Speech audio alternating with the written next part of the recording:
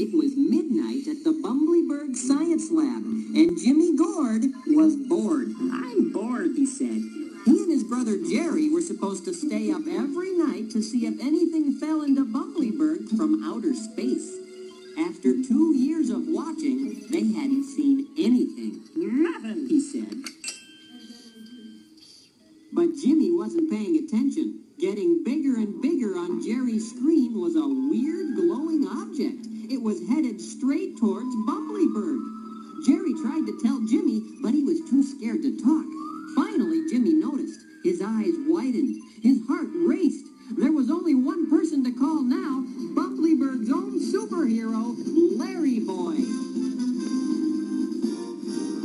On top of the Bumbleberg police station, the Larry signal crackled to life and shot a beam of light into the sky.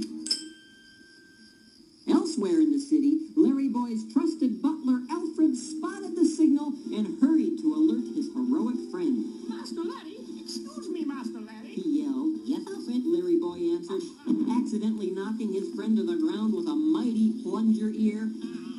Then he too spotted the Larry signal. No time now, Alfred. Duty calls. Larry Boy hurried down to the Larry cave, jumped into his supercar, the Larry Mobile, and sped off into the night.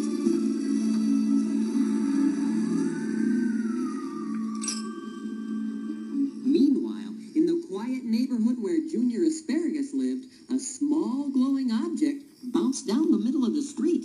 It had a face. A tiny little space alien had landed in front of Junior's house. The next day, Laura the Carrot and Junior Asparagus were playing at Junior's house. The